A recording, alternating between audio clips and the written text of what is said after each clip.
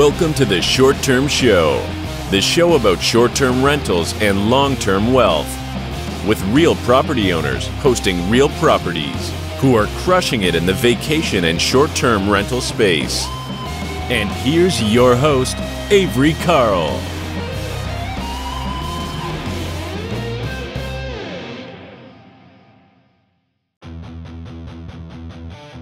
This episode of the Short Term Show is brought to you by the Short Term Shop. If you're interested in buying a short-term rental in one of the top vacation markets in America, just go to theshorttermshop.com and click Get Connected with an Agent. If you purchase a home with the shop, you'll have access to all of our client-only benefits, such as training on how to manage your short-term rental. So we'll teach you everything you need to know, from how to set up your Airbnb and Vrbo listings to how to use the property management software that you'll need to streamline your business, all the way down to helping you source your local boots on the ground like cleaners, handy people, etc. We've taught thousands of people just like you how to buy and manage their vacation homes from anywhere in the world. So head on over to theshorttermshop.com and click Get Connected with an Agent to get started. I do have to mention that we're brokered by EXP or else I get in trouble. We'll see you guys over there. Hey guys, welcome back to another episode of the Short Term Show. We are going to change it up on you a little bit today. Really interesting topic. Sort of related to real estate in some ways, but not really, more personal finance. So today we have Brad Baldridge of Taming the High Cost of College. He's got a podcast, he's got a blog, he's got all these really cool resources about something that I think a lot of us are thinking about in various stages of thinking about is how we're going to get these kids to college. How are we going to pay for that? How are we going to pay as little for that as possible? So without further ado, I'll introduce Brad. Brad, how's it going? I'm doing great. Awesome. Thanks so much for coming on. Thanks for having me. Cool. So let's talk a little bit about you and your background first before we get into all the questions that I have about college planning. So will you tell us a little bit about yourself? Sure. I'm a financial advisor, and I've been doing financial advice since the 90s. And about 15 years ago, I started specializing more and more into the college planning because everybody's heard that college is getting very expensive. And because of that, it's becoming a bigger challenge for a lot of families. So it became a bigger part of most people's financial life. And as the more I talked about it, the more people listened and had more questions. And then I realized there's a lot of strategies that people can use. But in the thick of the college years, most families don't have time to and the inclination to figure it all out and do it well. They just kind of stumble through it. And again, and that's the way a lot of the parents have done it, right? If you're the parents of a teenager, the way you did it is not the way you probably should do it for your children, because the game has changed pretty substantially in the last 20 years. So that, I think, is kind of why I got involved. And I still, so now I'm helping families one-on-one. We've got a course, we've got a lot of free resources, a newsletter, all around college planning. But I still also work with families that are also saying, well, how do I balance college with retirement? And how do I make all this come together to get to not just college, right, but all the other goals as well? Yeah. And I think that the thinking about college really is just such a beast, so to speak. And you mentioned earlier offline when we first started talking about early versus late stage college planning. So I think a lot of people talk about, I think when we start to have kids, we're like, oh, I'm going to start saving for college now, and I'm going to do all this stuff right. And then you get busy with life and kids and everything, and some of that falls by the wayside. And then all of a sudden you do have a teenager. So can you kind of talk about the differences in early and late stage planning? Certainly. And I think you and I are that exact contrast, because you mentioned earlier that you've got some young kids. I've got a bunch of old kids. I've got a junior in high school, a sophomore in college, and a junior in college. I am living late stage college planning. With my youngest, we're trying to figure out what I want to be when I grow up. We got to do testing. We got to do visits. We got to figure out the whole college process. And of course, we've already done that with my older two, but it's continuing to maintain. Okay, how are we going to pay for year 3? How are we going to pay for year 4?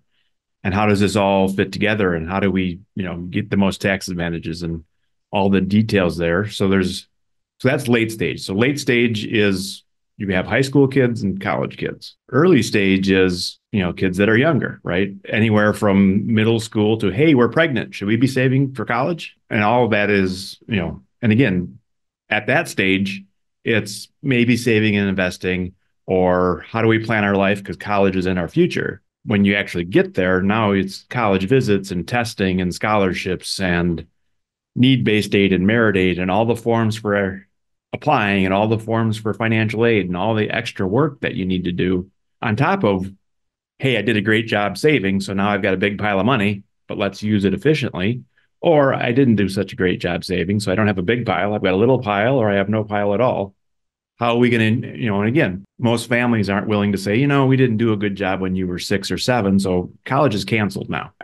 Certainly the parents I'm talking to, that's not the case. Obviously, they're reaching out for help. But for most families, I think they're not willing to throw college under the bus because they didn't do it well when they should have.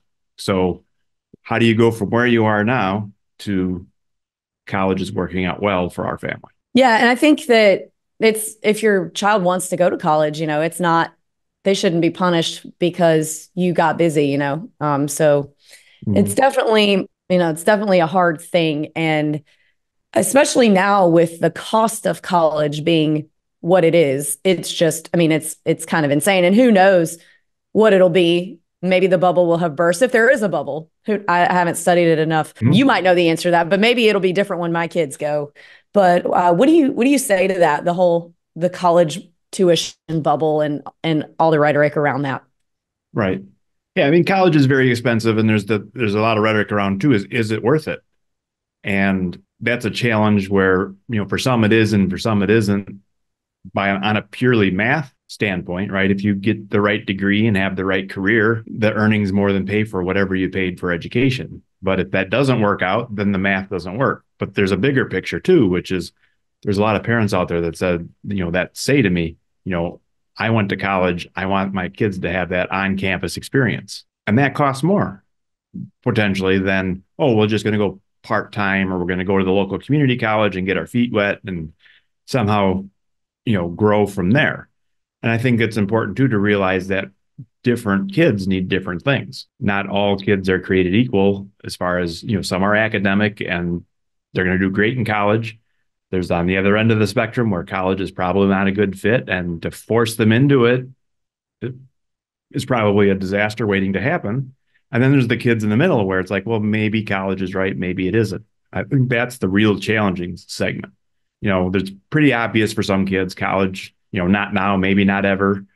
For some kids, absolutely, go on and earn your degree in engineering or teaching or whatever, or nursing or whatever it is you want to do. It'll launch you into a great career, and it should work great. So kind of working through some of that, I think one of the worst things that the politicians ever did to us was that soundbite of college for everyone. That's, patently bad advice. College for people that need college.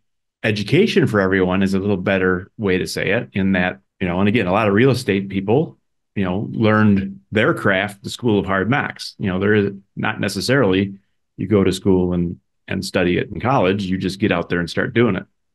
And that works too. But I think most of us realize that we just have to continue to learn, and whether or not you use college as that springboard, really depends on the family and the kid and how it all works. Yeah. I think, that could be an entirely other episode on all that. For me, so I have built my wealth on real estate, and I've got a master's degree, but I also graduated undergrad at the worst possible time in the history of graduation, which was spring of 2009. So there were no jobs. So I bartended for a very long time.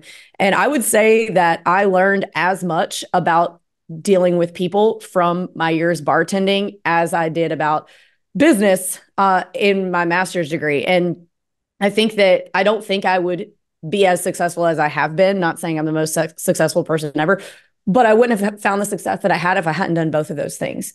So I think it just really depends, as long as you're constantly learning, whether that's in a formal setting or not, then, that's always the goal. But let's get back to, we've gone off on a tangent. Let's get back to the savings. So what advice would you have for somebody who, I'm going to ask you first about that segment and then about the younger segment, but for somebody who might have found themselves in the situation of, crap, I've got high schoolers and I just thought college was someday, and now all of a sudden someday's here, and they're kind of trying to scramble a little bit. What advice do you have for them in terms of being able to get the funds together to be able to help do this? Right. Well, I think the first step is to really understand what we're up against. So again, so let's look at some numbers. So the average public state school is about 27,000 a year, and the average private school is about 54,000. Now that's their list price. That's the number they publish. Now for a lot of state schools, you pay list price, and the good news is it's the lower of the two. The bad news is it's still a big number for most families. When we look at the private schools, especially, they can be, they average 57, but the name brand schools are 80, 90, 95,000. Some of the most expensive schools are projected for the next year or two. So it can be very, very expensive. But what we really want to understand is it's the net price that matters. As an example, Stanford, which is a very expensive school, recently put out a press release that said if your family income is under $100,000, Stanford will be free. You'll pay zero for room and board and zero for tuition. They will cover everything. Now, and if your income is between 100,000 and 150,000, they will cover tuition for sure, but you may have to pay some towards room and board. So there's a lot of families out there that say, well, Stanford's, 85, 90,000. We can't afford to go there. Well, if it was free, you probably could afford to go there. Now, the bigger caveat is Stanford is crazy as far as competitiveness. So your student literally needs to be a rock star in order to get accepted there. But that's a different, challenge, right? So, and that's true of a lot of the elite schools where they're very expensive. They're also very generous because they have large endowments and they can afford to be generous. And then we've got our state schools, and then we've got all the other public schools. So there's these different clusters of schools that work differently for each family. So understanding, will you qualify for need-based aid? Understand, will you qualify for merit aid? And then the reality of it is there's going to be a net cost for most families. And if you're upper middle income and above, that net cost could be very similar to the state school, right? So you can go to the state school for 22,000, or you can go to this school over here for 24,000, or this school over here for 40,000. And then the school the student really likes, of course, is the one that's most expensive at 45,000 net. Started at 80, but it's down to 45. That's the reality for a lot of families. And sometimes you're lucky and the low cost school is the favorite school, sometimes not. And then that's the decision of, going back to, well, is it worth it? I don't know. If you're giving up the lake home so that you can spend more money on college, that's that's a lifestyle decision. What's more important to you? But if you're going to blow up your retirement or mess up your own finances in order to pay crazy amounts for college, that's a completely different scenario. So I've seen families that can easily afford to pay for college. They just don't want to pay the crazy numbers, so they find ways to spend less. And I've seen some families that can't really afford the big numbers, want to pay the big numbers anyway, and they really kind of blow things up. So you need to be real careful. And it's important, I think, that the parents are the adult in the room. They're the ones that understand what all these big numbers mean. And if you get sucked into the hype and all the stress around college, a lot of times even parents make bad decisions because there's a lot of pressure, and people want to go to that name brand school and they want the best for their kids, right? Nothing's too good for my kids until you get the bill, and then you say, well, maybe that was too good for right? And most students don't really understand. So it's really up to the parents to kind of be the guardrails in this process. So you mentioned that people will typically try and find some way to reduce costs. What are some of the most common ways that people find to try and reduce some of those costs? I know when I was in high school, my English teacher was also kind of like a makeshift student advisor. We had an advisor, but she kind of worked on it too. And she was always yelling at us about this website called FastWeb that had these zillions of scholarships that you could apply for. And she would always say things like, well, there's every now and then we'll see one where only one student applies. So they just get $10,000. And I don't know if that exists anymore, but is there something similar to that where you might be able to reduce costs in that way? Absolutely. So, and I have the scholarship guide for busy parents on my website that will go into it in a little more detail. And again, what the scholarship guide literally is for busy parents, it's 4 10-minute videos, just get you up to speed. It's not going to solve your scholarship problem. It's going to help you figure out if you should spend time on it or not, because that's the reality, right? There's some kids out there that will apply to 20 scholarships and get 0. And they kind of wasted their time. and other kid that, will apply to those same 20 and get two or three, and it'll be five or 10 or $20,000. And it worked out great for them. And for some families, it's need-based scholarships. For some families, it's merit scholarships. For some families, it's both. So really understanding, where should you spend your time? And then there's the scholarships that come directly from the colleges. And in a lot of cases, those are a little less work for some of them, and some of them are more work. So scholarship is a generic term, and it covers a lot of different types of aid and a lot of different scenarios. So yes, we want scholarships, and we hear that, especially if you go to a private school or you go to some of those things where they talk about, oh, our kids got a bunch of scholarships.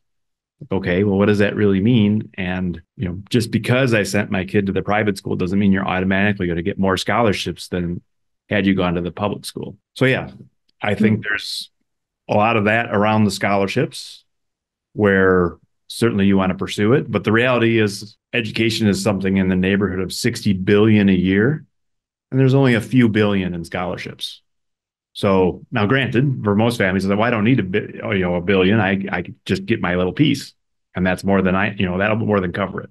And that's true, right? But because everybody's competing for them, sometimes it's not worth the effort and sometimes it is. And in the end, scholarships can pay for it all for some kids, but it's very rare. Less than 1% of kids get enough scholarships to cover their full cost. And that includes the athletes and all the others as well. So it is a strategy, but it's a strategy for the right kids at the right time. And you need to have a plan B in case it doesn't come to fruition. This episode is brought to you by Short-Term Rental Listing Advice. Join this Facebook group and post your listing to get advice from other hosts, including myself, on how you can improve your listing. Or just post your property so you can show off. Join us at strlistingadvice.com. That's strlistingadvice.com. Join me live every Thursday for a weekly Q&A all about short-term rental. If you like my vibe, if you're digging the long hair extraordinaire Cash Flow Carl and want to ask me questions in real time, join me at strquestions.com. It's a lot of fun. strquestions.com. So what would a plan B be? What are some other types of ways to reduce those costs? Right. So again, understanding your need-based aid and merit aid, obviously families can save and invest. For the real estate crowd, I think there's a lot of tax strategy, doing things like hiring the kids in the business to help you manage your real estate or mow the lawn or show up and paint or whatever it is. To give you an example, in a different industry, I had a restaurant owner say, well, my kids come in on Saturdays occasionally and they bus tables or do whatever. And I just pay them 50 or $100 under the table. And it's like, no, that's completely wrong. Put them on the payroll, pay them very well, and then it's deductible to the business. And then they pay taxes on it instead of the business owner. And of course, kids don't pay a lot of taxes because they're in low tax brackets for money that they earned in as a work. They have a different, it's different if it's unearned income. So there's a lot of tax strategies around hiring kids into the business. You can set up businesses can set up tuition reimbursement plans. We've, heard about those large companies. If you work for Starbucks or Walmart, they've got all these education benefits for their employees. Well, you can have education benefits for your small business. You just have to understand the rules. And then, you take that solo real estate professional. Mom works in real estate. She sets up a tuition reimbursement plan, and surprise, surprise, who goes to work for her the next day? Well, one of her kids. So the big companies have these tuition reimbursement plans that say, if you get a we're going to reimburse you 100%. If you get a B, we'll reimburse you 80%. If you get a C or less, then we're not paying. Well, mom could set up something and say, well, if you get an F or better, I'll reimburse you. And that's perfectly legal. You just have to understand how it works and make sure you meet all the rules, because there is a few gotchas in there as well, as far as how old the kids are and who owns the business. So yeah, that was going to be my next question. So for somebody like my husband and myself, so we've got a bunch of real estate investments. I'm a real estate agent also. So what age? My kids are very young. So what age could you put your kids on the payroll, and for what types of work? Right. that's a state by state and talk with your accountant type of thing. But certainly a lot of teenagers, right? Teenagers that are able to do the work, but there's rules around family farms and there's rules around family restaurants and that kind of stuff in many states where, again, a 12-year-old can't work in a general business potentially, but they could work in the family business. Right. It's a farm or a restaurant or somebody, so sometimes there's carve outs, so it gets pretty complicated, but usually by the time they're 14 or 15, it's pretty likely that they could be hired. And a lot of times you can still hire them, like I paid my kids to do laminating because I had a lot of projects where and I paid them piecework and that was fine. I set them up as independent contractors actually and paid them piecework. So there's different, methodologies. And now my college kids, when they're home, they come and help me in my business and do what they can and mow the lawns and take care of my property and help me with advertising and et cetera. So all those things are, pretty effective. Now, if they could make the same money getting paid by somebody else, now you have to, I had that challenge where, wow, they're going to pay you $22 an hour to go set up tents and work hard. Well, maybe you should go do that because I don't have enough work, right, to keep you completely busy at that rate for sure. So finding that balance. Okay. So how much can you pay? What are the limitations on what you can pay if you put your kids on the payroll? Like, obviously, I would imagine you're not allowed to pay a 15-year-old $100,000 a year to like hold the iPhone while you take reels or something. But what can you pay them, and how does that pertain to the education reimbursement? Right. So you need to pay them a fair wage, whatever that means. Okay. So if they're doing IT work and, you have IT quotes that are very that are 20 and 30 and $50 an hour, then you could potentially pay them that. You probably can't pay them $200 an hour to empty waste baskets. So again, working with your accountant to understand the rules, right? Because that will get you in trouble if your average employees are making $20 an hour, but somehow your kid doing minimal and low skill work is getting $40 an hour. That would potentially get you in trouble. But if everybody's making 20 and you're paying your kid 15 to be the low man on the pole, that's fine. And if your kid becomes the high man on the pole, right? Oh, my kid's studying computer science and he's setting up my network, which, my average employee can't handle that kind of stuff. He's actually a more valuable employee. You could pay them more. And again, it's whatever's fair. So oftentimes it's like, well, I got a quote from a couple of lawn services to come and mow the lawn for the summer, and they wanted, $45 a visit or $145 a visit. Well, that's what I'll pay my kid then. I'll pay him $145 every time he mows the lawn. I think that's fair.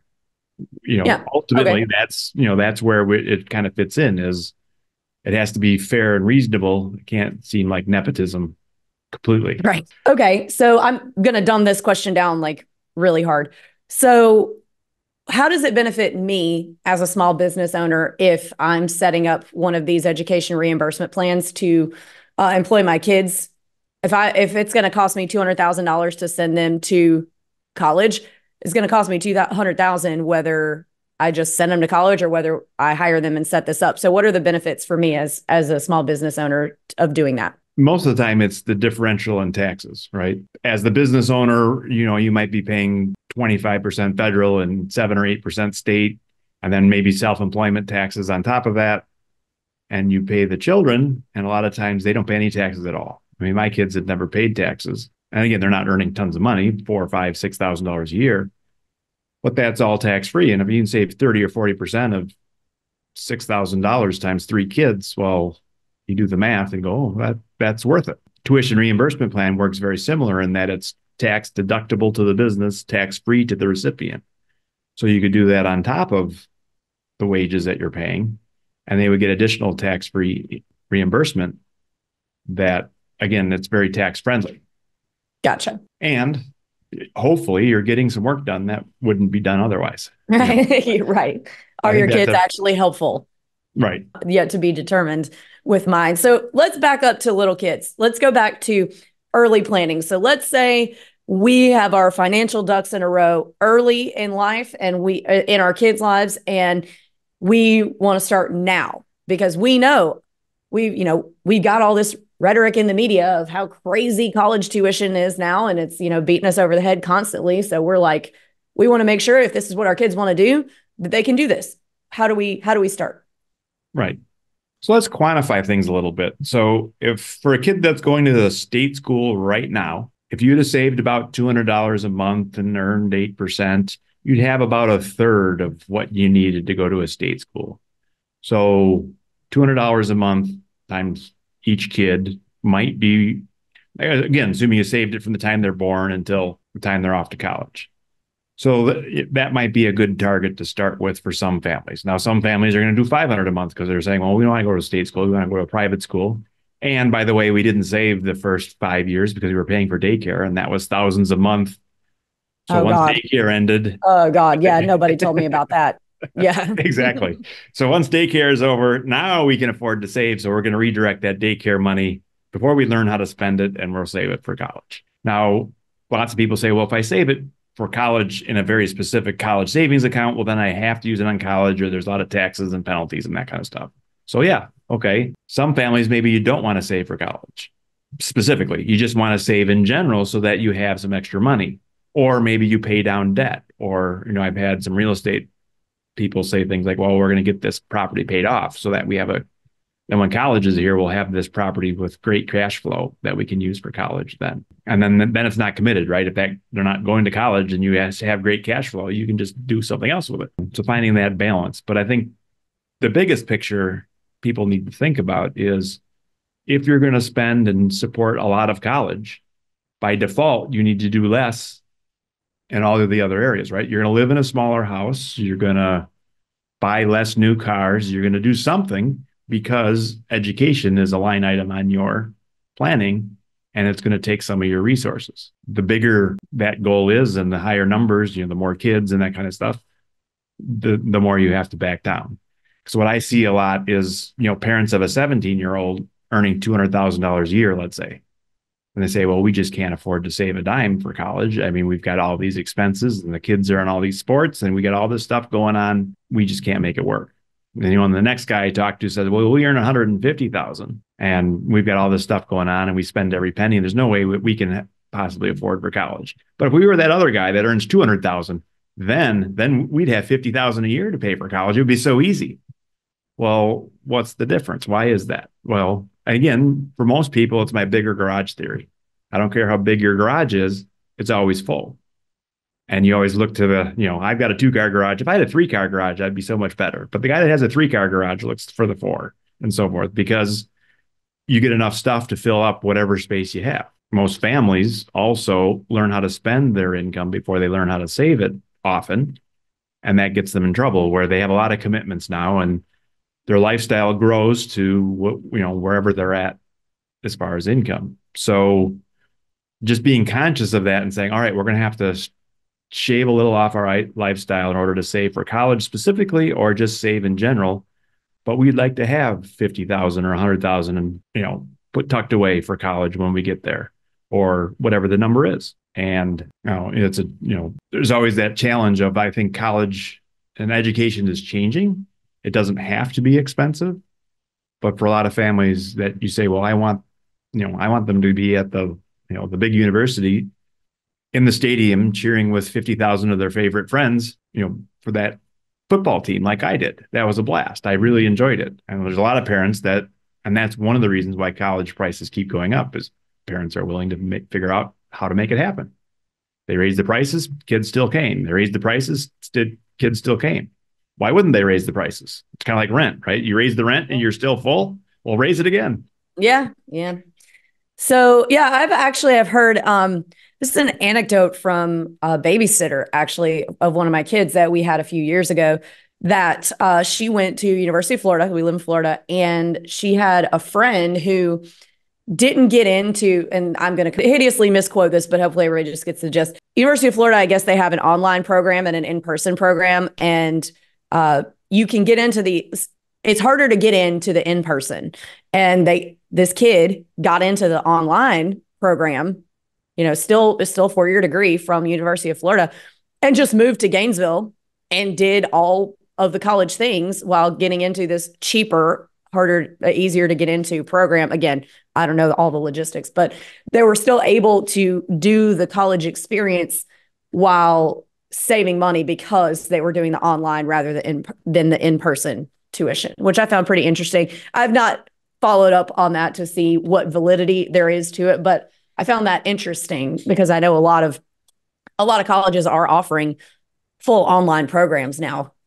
And, Yes. who knows what the opportunities will be in 10 years. Right. Exactly. And I think things are, education is slow to change, but I think it is education, especially for adult learners. If you look at what's going on with the adult learners, there's all kinds of different, weekend programs, online programs, hybrid programs, a lot of things that are there to make life better for the students. Whereas when you get to the undergrad, typical 18, 19-year-old undergrad program, it's still very much, this is how we do it. And you don't like it, too bad. This is, no college wins students based on their customer service. Right. They don't believe in that. It's you stand in line and wait, whatever, right? Whereas, parents and students get very frustrated with that, but that's the reality of the dynamic is a little bit different. And then when you get into the philosophy around college, it's like, oh, really, we're going to pay somebody and all they're really doing is making my kid read the book and do the homework. They could read the book and do the homework without going to college. Yeah. So theoretically, you could go teach yourself calculus. The challenge is most kids aren't motivated enough to literally do that. I am not, for one. Right. Exactly. Without the college. And then, of course, the kids like the college experience, the social aspects and the, home away from home stuff. There's a lot of, additional benefits that a lot of families, kind of a halfway house. They're not at home, but they're not completely out on their own either.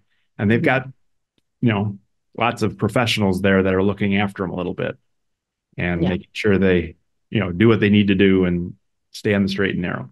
Yeah. And do they stay on the straight? How straight is that straight and narrow when you're off? Yeah. I mean, certainly they have their opportunities to mess up their life for sure. But, and again, if you think about it from the college perspective, they have their own police force and they have rules around drinking and they have rules around who can get into their housing and when, and, it's locked down. And there's a lot of again, it's not perfect and colleges have been called on the carpet a lot around it, but name another business that has to protect their customers with a police force and have rules around personal responsibility, right? I mean, most other places is like, if you go drink and get drunk and do something stupid, that's your problem, not mine. Yeah. But on a college, it's like, well, they still hear from the parents. So they try and do what they can to police it. Now, obviously, and students with any sort of ingenuity will get around it, all the rules and do what they want anyway. We all know that. We've all done that. Anyone that's been there, right? But the point is, at least they're trying to do that. I think a lot of parents can appreciate that. Yeah.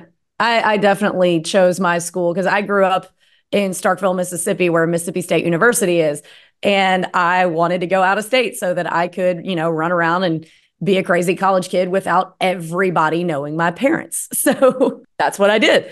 But okay, so what else have we not touched on that you think our listeners would benefit from hearing in terms of college planning? Yeah. I guess the last thing is to talk a little bit about the timeline. So generally, there's a lot of timeline restrictions or deadlines in the senior year of high school. So you apply for admission early in the senior year. You do financial aid early in the senior year. You get your offers from the colleges mid-senior year, and you make your final decisions and commit to a college by May of your senior year. But in order to be ready for the senior year, there's a lot of things you need to be doing junior year and even sophomore year. And I think that's where starting college planning earlier is very important for most families. Again, as an example, for the kids that are going off to college right now, graduating seniors, they're going to graduate later this year in 2024. We just filled out financial aid based on 2022 taxes, which is kind of ancient history if you think about it. It was the taxes from their sophomore year of high school. So if you're currently have a high school sophomore, you are in the tax year that the colleges are going to use to figure out if you qualify for need-based aid.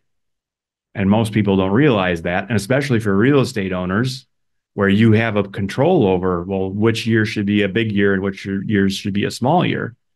Well, if you can plan ahead and knowing that college is coming, you can potentially do some need-based aid planning and figure that out and say, all right, this is what I'm going to do in order to qualify for more aid, or this is what I'm going to do in order to do my tax planning better, or this is what I'm going to, so lots of different reasons to get involved.